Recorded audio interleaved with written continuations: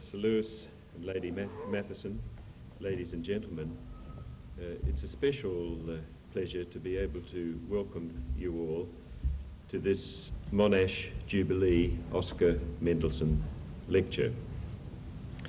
In particular, we're delighted that Oscar Mendelsohn's son, Dr. Fred Mendelsohn, and his wife, Dr. Jeanette Milgram, are able to be here today. And of course, we're also delighted that Lady Matheson is with us also.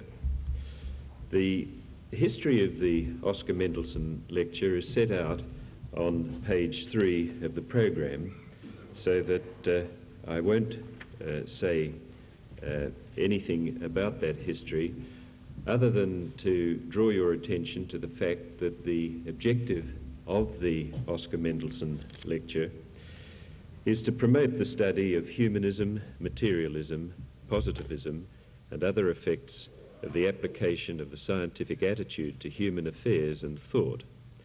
And of course, one of the conditions of the lecture is that it should be given by a distinguished person who would approach the subject in a scholarly way. Today's lecture is a special one because the university has chosen it quite deliberately as part of our Silver Jubilee program. And it's a very special pleasure, I think, on behalf of us all, that Sir Louis has consented to deliver the lecture. Sir Louis, of course, requires no introduction to today's audience, but for those who wish to test their recollections, the committee have kindly summarised his career on page 4 of the programme. What really is important and not referred to on page 4 is the deep affection and admiration that he is held in by all of us here today, and in particular by those who worked with him in those halcyon days in which this institution was created. Louis's personal charm and qualities of leadership, coupled with an unswerving commitment to excellence, ensured that Monash would be the great university that it is today. We're privileged that Sir Louis has consented to talk to us about his recollections, and it gives me special pleasure to invite him to deliver this 9th Oscar Mendelsohn Lecture entitled Monash, Retrospect and Prospect. Sir Louis.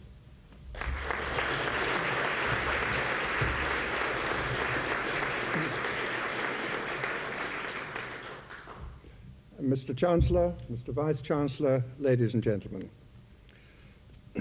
History, said the authors of that memorable book, 1066 and all that, is not what you thought, it is what you can remember. By that definition, what I am going to say to you is indeed history, for it consists mainly of a compilation of some of my most vivid memories of the establishment of this university. I have not done much in the way of reading early council minutes and such like, but I have consulted many of my colleagues of the early 60s to seek their views on what we got right and what would have been better handled differently. The academic and administrative staff who began to assemble in early 1960 found that the interim council, which had held its first meeting under the then Mr. Robert Blackwood in June that can't be right. I can't do the arithmetic quickly enough, but it wasn't June 1985, I can assure you. 58. Thank you. One has to turn to a lawyer for an accurate correction. In June 1958, then, had already taken many far-reaching decisions. The act under which the council was constituted was modelled rather closely on the Melbourne University Act. Few councillors gave serious thought to structuring the new university along different lines from the English provincial model familiar in Australia. The dominant problem was seen as the need for speed, so that the capacity of the Victorian university system could match the output of the burgeoning secondary schools as soon as possible. The Murray Committee, which had been set up by the Menzies government, reported in September 1957 on the Australia-wide university scene. As a separate exercise, it advised the Victorian government to establish a second general university in this state, rather than the technological university that had been widely canvassed. It also indicated that this would take about 6 years, although, as emerged later, the last page of its report containing this estimate did not reach the interim council. By accident? One wonders. At any rate, unhampered by any thoughts of 1964 as the accepted opening year, Blackwood and his colleagues set their sights on 1961. In order to achieve this, it was essential to take many critical decisions well ahead of the arrival of the first staff members, who, in any case, had still to be recruited. The selection of the site was aided by the knowledge provided by demographers that the center of gravity of the metropolitan residential area was moving in a southeasterly direction and would have got to somewhere between Oakley and Springvale by the end of the century. In that region, there were not very many blocks of land of the required size available, and the government eventually agreed to the present site and struck a bargain with the then occupants, the Talbot Epileptic Colony. It is difficult to criticize that choice, and yet it has some serious disadvantages. Public transport is inadequate and expensive, and although parking space is so generous that Monash has been described as a drive-in university, there is a curious belief in Melbourne that it can be reached only by driving immense distances. The sense of isolation is intensified because no local shops and restaurants have developed, and indeed, recent road developments at the North Road-Dandenong Road intersection have made Monash very hard to reach from the south, certainly on foot. All this has contributed to the moderate success that attempts to turn Robert Blackwood Hall and this Alexander Theatre into a great cultural centre for the southeast have achieved. From time to time, there has been talk of a railway line running from Huntingdale along the line of North and Wellington roads, but this has never eventuated. In spite of these criticisms, the site has many real advantages, and its development into a showplace for native trees and shrubs has made it a delight. Only at lunchtime, when the students picnicking on the lawns abandon their litter in a way that would bring them heavy fines in more enlightened countries, does one walk through the grounds with a shudder. The Monash Act and its attendant statutes envisaged a whole academic structure very similar to that in the University of Melbourne. You may remember that at the same time in Britain, plans were also being developed for new universities. In England, Sussex was the pace setter, with a concept designed to get away from the single-subject honours schools, which were increasingly thought to be too narrow and restrictive. A new map of learning was devised, involving multi-subject programs taught in schools of European, English, American studies, and so on. Ideas of this kind became de rigueur for new universities in Britain, each of which, in succession, produced its brave new academic plan. Incidentally, only one, the University of Warwick at Coventry, contemplated growing to the size envisaged at Monash. The others thought in terms of 3,000 or so students. I recall Sir Philip Baxter at the Commonwealth Universities Congress in 1963 castigating those responsible for planning tiny universities in cathedral cities instead of building up the provincial universities in the major centres of population. Nevertheless, the Sussex ideas were important, and the Monash staff was influenced by them, but there was no time to think out radically new academic plans. In any case, it was known that the faculty system would work. Monash's innovations then had to start from this point. For instance, attempts were made to widen the curriculum by requiring arts subjects to take a science subject, and vice versa, but this proved to be too difficult in practice and has lapsed. Combined degree courses, such as engineering economics, although initiated later for different reasons, may have the effect of bridging the two cultures that was then an objective. A strikingly successful venture has been the development of interfaculty centers, of which the first was the Center of Southeast Asian Studies. Although primarily intended for research workers and postgraduate students, these centers, now numbering 16, have become influential at many levels, both inside and outside the university. The site having been obtained and the academic plan decided in principle, the Interim Council's Buildings Committee, which became the de facto planning group, was set up to develop the campus. Sir Osborne McCutcheon was chosen to prepare a master plan, and his work can be seen around us, for very few changes were made as succeeding buildings were put up. One change that was made after much debate was to interchange the library and the Union. McCutcheon's thought was to have the library at the center, but the importance of this sensible idea was diminished by the excellent decision to build 3 satellite libraries. This was at the suggestion of the first librarian, Ernest Clark, to whom Monash owes more than it has so far been ready to acknowledge. Ernest infuriated his academic colleagues by spending so much of his generous budget on acquiring books that the backlog in cataloguing became something of a scandal. But 25 years on, we have to be thankful that so many books were bought at prices that could then be afforded, even though only just. It was Ernest, too, who suggested that since we had no alumni, no Bodley or Sheldon, after whom buildings might be named, recourse should be had to distinguished Australians like Hargrave, Deakin, Howitt, and Roberts. The main features of the master plan are the central pedestrian area, the perimeter roads and car parks, the arrangement of the various buildings work pretty well, but there are some irritations. For instance, there is no real point of arrival at the university as a whole, nor indeed at many of the faculties and departments. Individual buildings were the work of many architects, and it is now rather obvious which are attractive in appearance, which it is good to live and work in, and which have worn well. This is not the right occasion to attempt an audience of these matters, but it would make an instructive exercise for a group of architectural students. The master plan had provided space for residences for some 4,000 students at the northeast and southeast corners of the site.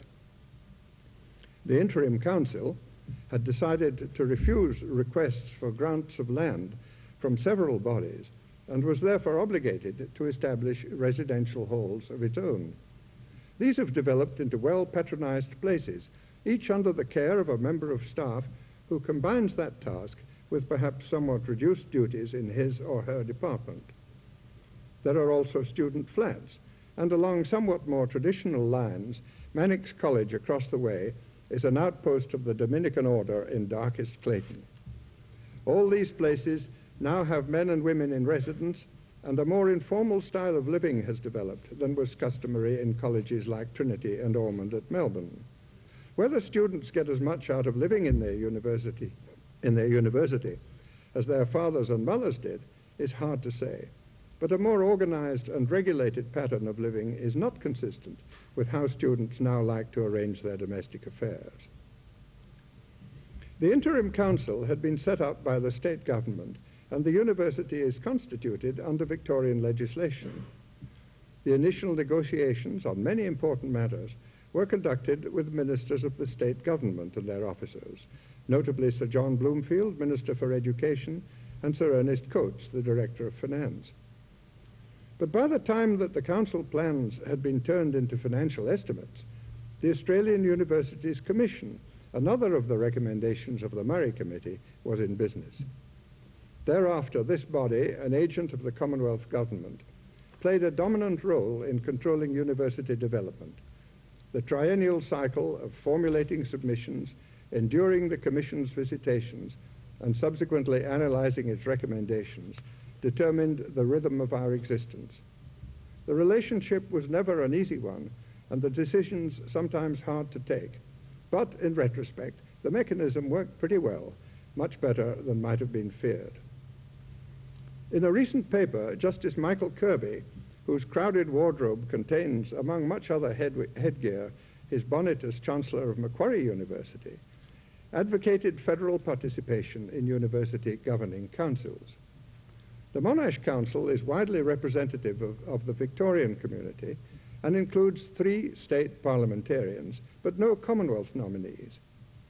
Communications between the university and Canberra are predominantly conducted through the medium of the successor to the Universities Commission.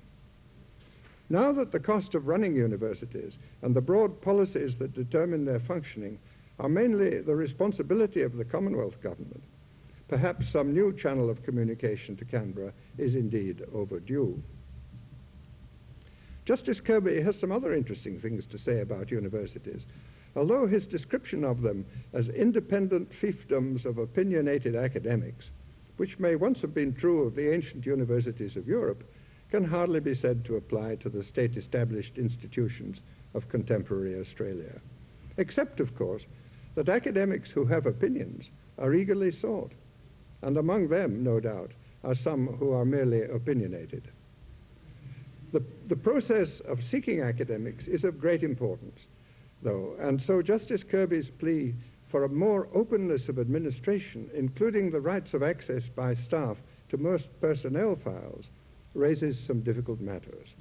I have no doubt, he writes, that we will see increased demands for access to personnel files, examiners' reports, and the processes of appointment of academics, especially to senior positions.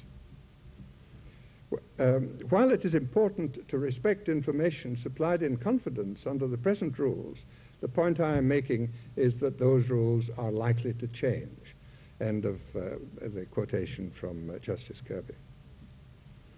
When the Interim Council reached the stage of making its first appointments in 1959, freedom of information legislation was far in the future, and so the familiar procedure of advertising vacancies and seeking referees' reports in confidence was used.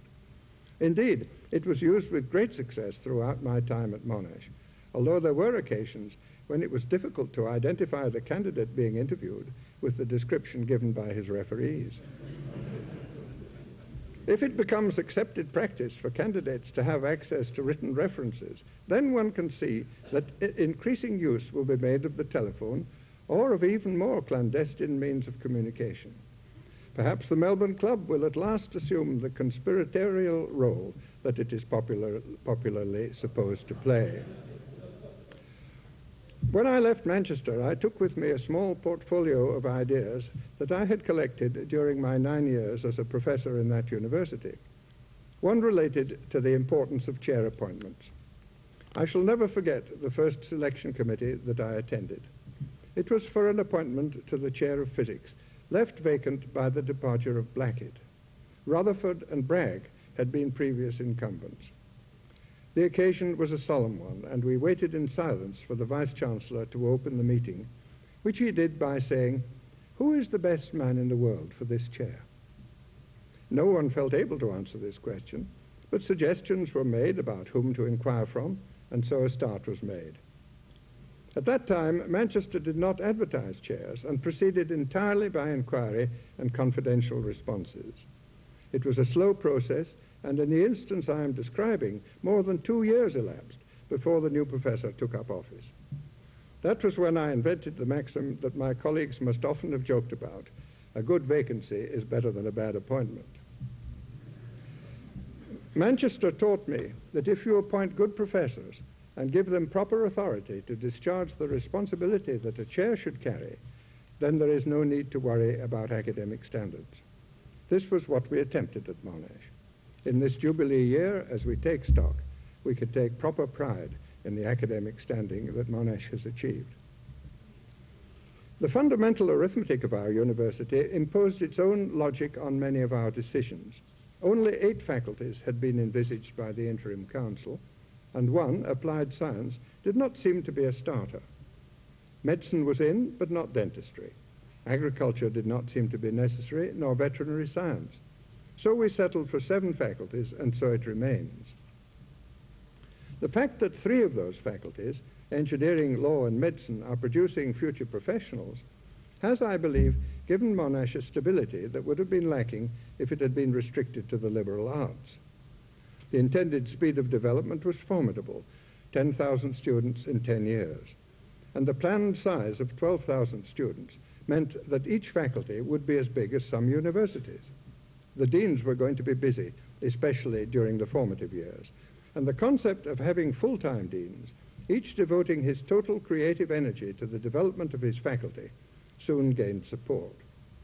The common practice of electing deans for a term of about 2 years from among the professors of his faculty has the disadvantage that while one incumbent may be active and imaginative, his successor may not, and a thriving faculty may have to languish for his term of office.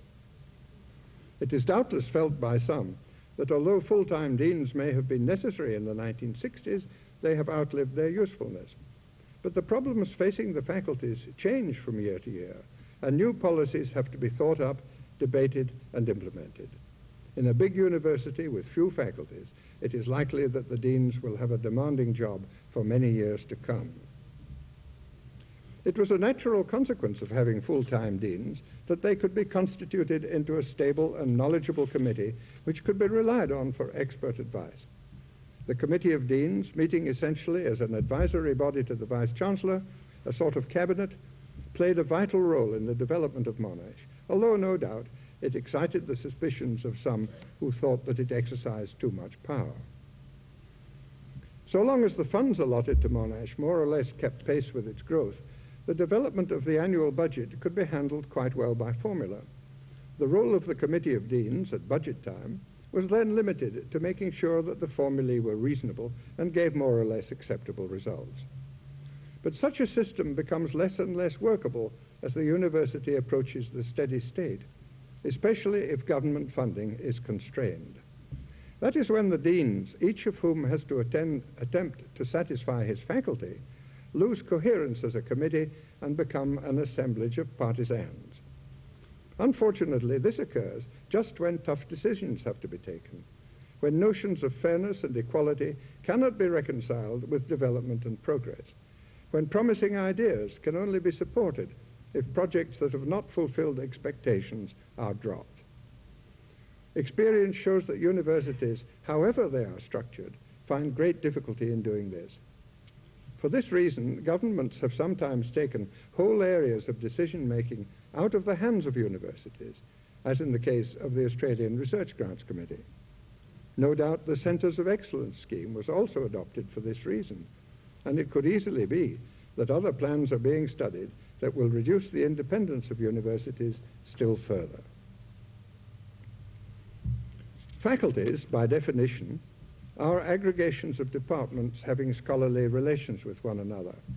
To be sure, there are some areas of study, psychology for example, which do not sit unambiguously within one faculty rather than another, but in practice this does not seem to cause much difficulty. It is curious that the legislation of many universities does not pay much attention to the department as a structural unit in the system, since it is common experience that the department is the real basic building block of the university. This is certainly true of the pure and applied sciences, and I think also of arts. At Monash, law and education seem to get on quite well without developing a departmental structure, perhaps because they are rather smaller faculties than some. In science and arts, big departments like chemistry and history, physics and English were inevitable. There were bound to be several professors in each, and the question of chairmanship thus arose. This is where the requirements of orderly and effective government with a clear line of responsibility through faculty and professorial board to council, where the authority to appoint chairman ultimately resided, could be thought to conflict with the notion of a university as a democratic society of scholars, with perhaps some slightly more equal than the others. Certainly the circumstances of Monash in the early years precluded the endless debates, the procrastination, and the difficulties attendant on reaching and living with decisions that characterize some universities. No doubt there are dangers in having chairmen of departments appointed by council from among the professors, but it is possible to devise safeguards that will be effective in most circumstances. By contrast, the system of electing chairmen from the staff generally, or from those above a certain level of seniority, carries different but no less serious risks, of which the most serious is that candidates may seek and perhaps gain election as chairman for reasons that have little to do with the real duties of the position. nor does it seem to me reasonable to appoint a professor with the responsibility to develop the teaching of and research in his subject without giving him corresponding authority. Each of the faculties had its own problems to solve, but the decentralized system of government that was being developed enabled most of them to be dealt with internally. Where changes in or the enactment of regulations or statutes were required, the professorial board and council became involved, and occasionally, when different faculties took different lines on an issue, debate could be heated and prolonged. For example, Monash decided that its Faculty of Education, although established with the prime purpose of providing courses leading to the Diploma of Education for intending teachers, would not be restricted to this task. Some very distinguished people were appointed, and many initiatives were implemented. One proposal that was not accepted was to introduce education subjects concurrently with the student's main discipline taught in the faculties of arts or science. It was a great disappointment to the first dean, Richard Selby Smith, when, for no doubt sound reasons, arts would have none of this, preferring that the first degree should be completed as a preliminary to studies in education. The Faculty of Arts had problems of its own which were hard to resolve. While the departments of English and history soon developed into large operations, paralleling physics and chemistry and science, there was little prospect of the language departments developing in such a way. For organizational reasons, there seemed to be a case for linking related languages into, for instance, departments of Romance languages, Germanic languages, or Slavonic languages. But this plan did not find favor with those most concerned. It is at least possible that the problems were more personal than scholarly, but that is a thought that ought only to be mentioned sotto voce. Whatever the reason, separate departments, each primarily devoted to a single language, were adopted, and they have inevitably remained quite small. Science always seemed to be in good control of its destiny, but engineering has had a number of problems. At the outset, there was some discussion about trying to get a unified course going on Oxbridge lines, but this did not find favor, and the departments more familiar in Australia were adopted. One of these is chemical engineering, which, in spite of its growing importance, had been conspicuously neglected in Melbourne. Engineering has always had difficulty in attracting adequate numbers of appropriately trained local students, for reasons that are characteristic of the contemporary Australian lack of understanding of how the world is going. The shortfall has been eagerly filled by excellent students from Southeast Asia who are more perceptive. An uneasy situation has developed because Monash and New South Wales take the bulk of overseas students, while the other universities impose tight quotas. Medicine, of course, is sui generis and comes complete with its own array of prejudices and problems. The interim council was persuaded by its two medical members, Rod Andrew and Maurice Ewing, to provide room on the campus for a teaching hospital. The plan was that with a medical school and the biological sciences close at hand, the clinical departments of surgery and medicine would at least have the opportunity of developing cooperatively. This plan was accepted by the then state government, but for all sorts of reasons was gradually left behind. The problem of the day, unbelievable as it now seems, was to produce more doctors quickly. Urgent plans had to be made to adjust the clinical teaching arrangements that had been developed by the University of Melbourne so that the hospitals south of the Yarra changed their affiliation to Monash. It need hardly be said that there was much heartburning over this. The ad hoc decisions and the improvisation that accompanied the setting up of the medical school were, I now think, a particularly unfortunate consequence of the speed of Monash's establishment. The grand plan envisaged by Andrew and Ewing was diluted. New ideas about medical education, such as starting with a 3-year first degree in science slanted towards biology, followed as a second operation by another 3 years of medicine, never got serious consideration. We have finished up with yet another typical Australian medical school, of high standard, no doubt, from which students are now to be excluded because of the glut of doctors.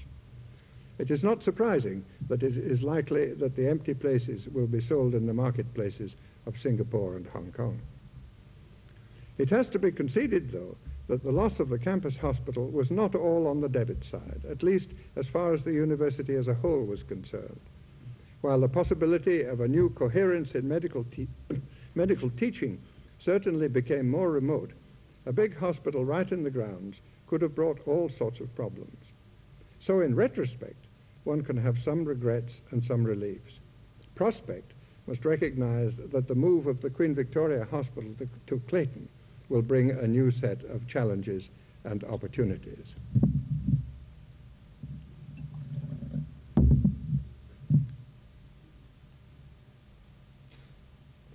Excuse me.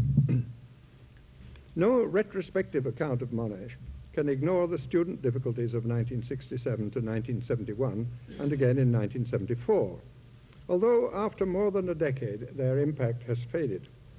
There can be no guarantee that similar events will not recur as they have done elsewhere, and so it is valuable to recall some of the main features of that unhappy time.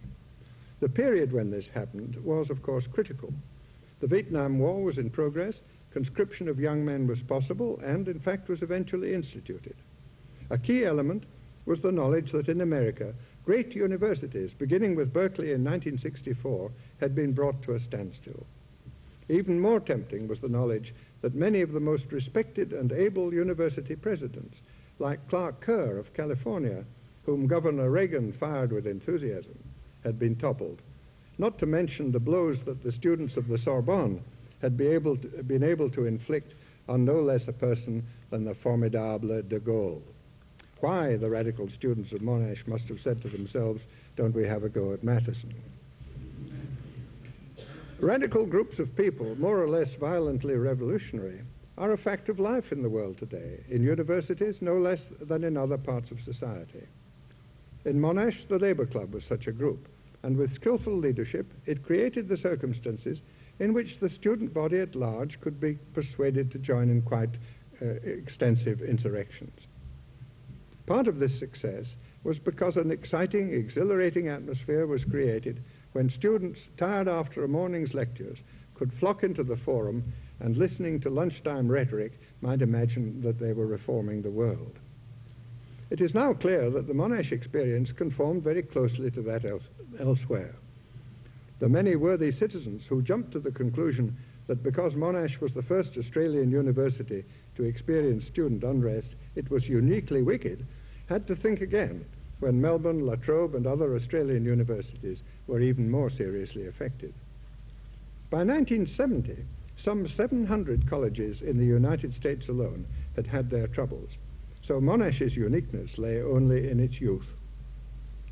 The staff in the early 60s was far too preoccupied with getting the place going to pay much attention to faraway California and its troubles. Not that foresight or even forewarning would have been much help, for no one really knew what steps to take in the face of what turned out to have all the implacable power of a tidal wave. It would be wise to use the present peaceful period to try to think out strategies that might be effective in the future. There seem to me to be two complementary approaches, one being to reduce the effectiveness of whatever radical groups are around at the time. For instance, it is vital to develop an understanding with television station managers on what is tolerable behavior in TV crews, whose mere presence on campus is apt to be provocative. If a student who demonstrates at noon can go home and watch himself on the evening news, his behavior is promoted from being mere hooliganism to a serious historical incident. Student leaders become very adept at using television cameramen and even producers for their own ends. University administrators should aim to develop similar skills. The second thrust should be directed towards the student body at large.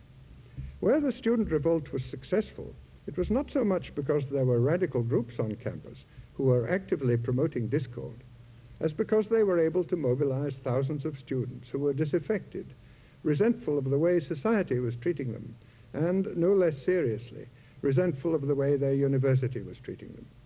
Here I do not just speak of Monash. Indeed, it could be that the comparatively restrained responses of the student body to the barrage of propaganda reflected a degree of satisfaction with what the infant university was trying to do. The rather surprising result to many students of the referendum that attempted to gauge opinion on the fate of certain students convicted of disciplinary offenses showed that support for their antics was very limited. This is the time for the university to look at itself, to find out the day-to-day experience of the ordinary student, to seek out discourtesies and injustices, to eliminate pedestrian teaching, to ensure that assessment is fair and equitable. These are things that universities should be doing continually, but often fail to do. If they do, and their students feel that they are really members of a just and caring society, there is at least a chance that the next time the radicals are on the rampage, their protests will not swell into a revolution. Now to a more general matter. The discipline statute of the 60s and 70s was far from satisfactory, as I know very well because I wrote it myself. I hope that it has been modified, but I wonder if it has yet acknowledged how the academic world has changed. The days when universities were self-contained societies, firmly committed to a role in loco parentis, are over. Should they any longer attempt to judge and punish students themselves, except perhaps for purely academic offenses? The parking regulations, which were once a potent source of conflict, are now effectively administered by external authorities. Why should this principle not be extended? It could then no longer be objected that the university was judge as well as prosecutor in its own case. There was one result of the situation of the 70s that was particularly disappointing. This was the fate of the Monash University scientific and industrial community, whose perhaps unfortunate acronym was music. The University of New South Wales, many years before, had established Unisearch, a wholly owned company whose function was to act as a channel of communication between industry and university experts. Promising discoveries are patented and marketed, and contracts negotiated between industrial or commercial clients and workers in appropriate fields. The scheme has been very successful and has frequently been imitated, but not at Monash. Our professors did not like some aspects of Unisearch and believed that their own contacts with industry were adequate. Indeed, there has been much valuable collaboration in engineering, medicine, science, and economics. From the earliest days, there have been attempts to encourage research organizations and science-based industries to establish themselves close to the campus. And a number of CSIRO divisions and telecom research laboratories have done just this. However, the available land was soon used up, and a different strategy was attempted. This was to set up music, an organization whose sole purpose was to make it easier for interested individuals and firms to find their way to appropriate departments and workers in the university. The details of how this was to be done were never fully worked out, because the scheme attracted such a hostile reception that it was thought wise for it to be dropped, at least for the time being. Propaganda from the Labour Club was to be expected, but the hysterical description of music by otherwise responsible members of staff as a takeover of the university by the military-industrial machine was very disheartening, but such was the climate of the times. As the years have gone by, Australian industry has declined, and opportunities for original and enterprising people have dwindled. What a pity that music was prevented from making even quite a small thrust in a more productive direction. Now, 15 years later, Monash is at last to start a consulting company, but there is no longer as much opportunity for daybreak enterprises to start here as they have done around Cambridge, Mass, and Cambridge, Ing. If the university should decide to embark upon a thorough review of its educational processes, then it could well begin at the beginning. The present procedures by which young people progress from school to university are hard to defend, and there is no certainty that the changes to HSC now in train will be any better. So long as it is national policy to make university places available to the present small proportion of the relevant age group, there is not much that a single university can do. But there may now be an opportunity for a proposal that founded in 1963 to be revived. This was that Monash should establish a school of preliminary studies, which would have provided within this university an organization akin to the junior colleges of California. Students in that state whose school preparation and achievement are not quite up to the level of Berkeley or UCLA can enter a junior college and, after a successful 2-year course, either transfer to the university or complete a terminal course leading to a certificate or other qualification. The Californian plan is not directly transferable to Victoria, but something appropriate to the local scene could undoubtedly be worked out. The idea must be not to deprive an aspirant of any possibility of attending a university just because his HSC score is a point too low. Young people develop at greatly different rates. The circumstances of their school education can differ greatly. Elementary common sense, to say nothing of justice, requires that if they slip down a snake at HSC, there is at least one ladder within the reach of a climber. Much the same thought applies to our own undergraduate courses, which are closely tailored to the needs of a hypothetical average student. But some are much brighter than the average, and others think better at a slower pace or prefer to spend part of their energies developing other interests or talents. Do we make sufficient opportunity for such students to proceed through a course at a different rate from the norm, faster or slower, as the case may be? One of the advantages of the full-time dean system is that there is a senior person available in each faculty who has the independence and detachment to give serious thought to matters of this kind. As I come to the end of this inevitably incomplete look at Monash, past and future, I find myself thinking nostalgically about the year 1960 and recalling the enterprise and enthusiasm with which the new members of staff, as they arrived, set about their work. Bliss was it in that dawn to be alive, said Wordsworth about a very different sunrise, and to be young was very heaven. The sense of common purpose was naturally very strong. Were we not a bunch of pioneers determined to save Victoria from its impending educational crisis, and in the process build a first-rate university? There were some shattering disappointments, as when the Oakley authorities fixed a stop work notice on the first building on the grounds that the proper permit had not been obtained. But on the whole, people were cooperative, and the contractor, who had to struggle with a very muddy site through a wet winter, did amazingly well to get us ready to open for teaching in less than a year. The wives of the staff formed a women's society, still going strong, which assumed the task of helping newcomers to settle in. The university had undertaken to find temporary accommodation for all who needed it, but even so, a helping hand was often welcome.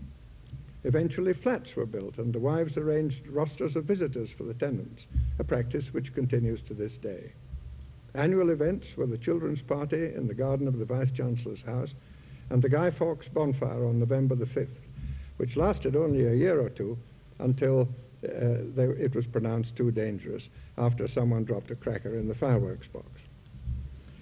All this produced a sense of goodwill and comradeship in those who shared in the common task, which helped us to make light of the hard work and long hours. Inevitably, as new generations of students and staff replace the pioneers, the original satisfaction of creating something new gives way to feelings more relevant to the contemporary world. Unfortunately, it is a world much less sympathetic to universities and what they stand for than the world of 1960. How to thrive in this world, or even just to survive, is the task of our successors. We wish them well.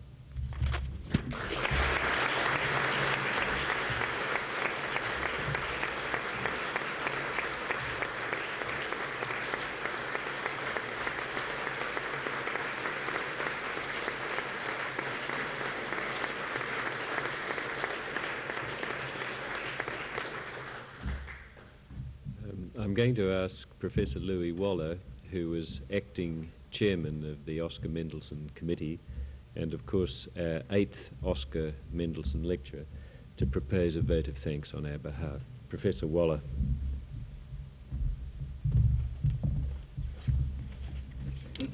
Vice-Chancellor, Mr. Chancellor, Sir Louis Matheson, Lady Matheson, ladies and gentlemen, it was Alfonso of Castile, called the Wise, who said, if I'd been present at the creation, I would have given some useful hints on the better arrangement of the universe.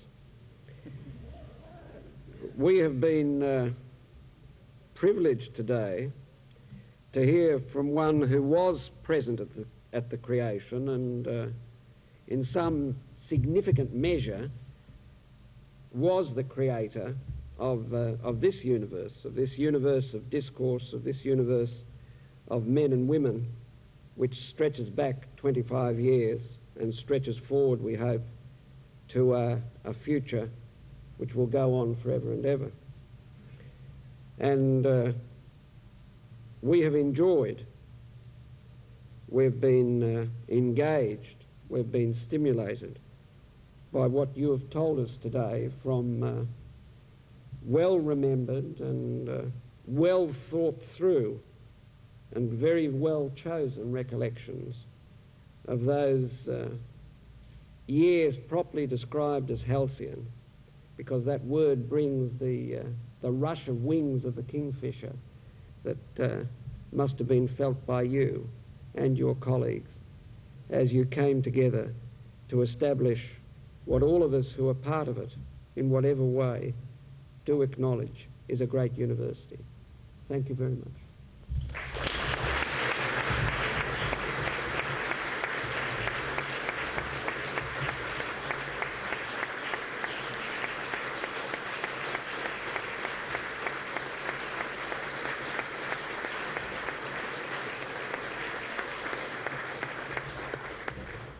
That concludes the Jubilee oration. Thank you.